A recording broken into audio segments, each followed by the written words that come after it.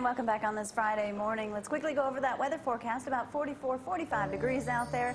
I think the tallest man I've ever seen has just walked into the building. I don't know how he fit through the door. 72 degrees for your high today. We should see some sunshine. Now, late this evening on into tonight, the rain should start, and 100% chance of those scattered showers tomorrow. So, not art on the square, but the car show on the square is going to be taking place. Rain or shine tomorrow, so go out there and see all those great cars. A little water, I guess, won't hurt. And there's the rest of the forecast for next week. 230-4988 does get Frank this morning. Stan McDonald up here this morning, McDonald and Associates, talking about a way, and I'm still shocked, Stan, at the numbers you gave me a couple of weeks ago, talking about the people that are underwater in our immediate area here. Yeah, and you know what underwater means. That means you own a home, but unfortunately what you owe on it on your mortgage or mortgages is more than the house would sell for. That's and that sounds like bad news. Well, it is bad news.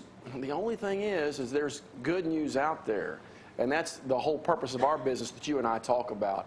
A person who really wants to sell their home and they think they can't, or they think that they're maybe headed for foreclosure and they think that's imminent, guess what? There really is solutions if they'll just call us and talk to us about it. But most people, as we talked about too, don't know that there are options, good options on these. They think, okay, I got to get a bankruptcy attorney. It's going to affect my credit. I'm going to lose a ton of money, and I'm going to have to move. And what am I going to do then? We had a guy in our office last week. He's in bankruptcy now. Probably didn't have to be. He's headed to foreclosure. Doesn't have to go there. Knew nothing about the possibility of short sale. Finally, because he was trying to get to the closing table, we diagnosed the situation, found out he now has a contract on his house to sell on a short sale. And Jamie, I told him it's like this. He was a little bit nervous about things. It's exactly like this. Let's say that, you know, you and I are probably stubborn men, you know.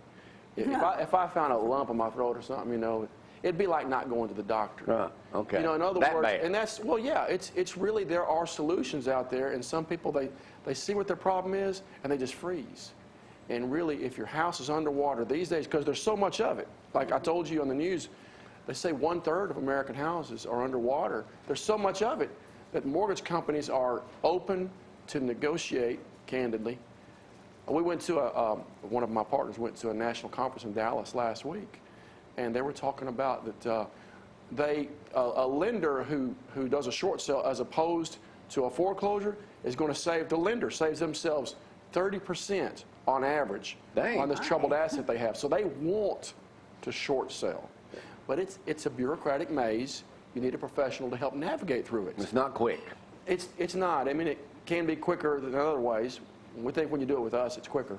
But when you say quick, I mean, you're looking at anywhere from 30 to 60, 90 days. So, I mean, that's really not that long when you're in that situation. Right. The average closing, if you get a contract on your house, it's probably going to close in 30 to 45 days. Right. If it's short sale, maybe more like 60 to 90. Okay. But everybody in Limestone County, Morgan County, and Madison County knows somebody, whether they go to church with them, a relative, or whatever, who's got a home that is underwater. Well, that's exactly. And they think they're going to have to go do a foreclosure and move out. If you sit, I've been telling my friends, if you sit down and go to lunch with 3 or 4 of your friends, somebody at the table is underwater.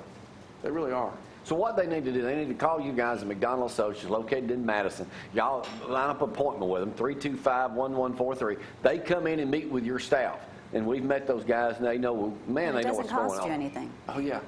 We've got guys that know exactly how to help you, and it doesn't even have to. They don't have to come in. All the intake can be done by telephone. Like Gloria just said, it costs nothing. We diagnose the situation, we give advice, and if it's exactly what we need, what's needed, Well, people are embarrassed. Do it. Yeah. They shouldn't be. And through no fault of their own, this house now is not worth what they owe on it. Yeah, there was most of your listeners understand 4 or 5 years ago there was a real mortgage meltdown in this country. And we can argue about what the causation of it was. Political people will definitely argue that. But real estate values went down dramatically at a time in which most people were mortgaged to the hilt already. You're getting 100% financing. Correct. So you see this prolonged at least 3 to 5 more years.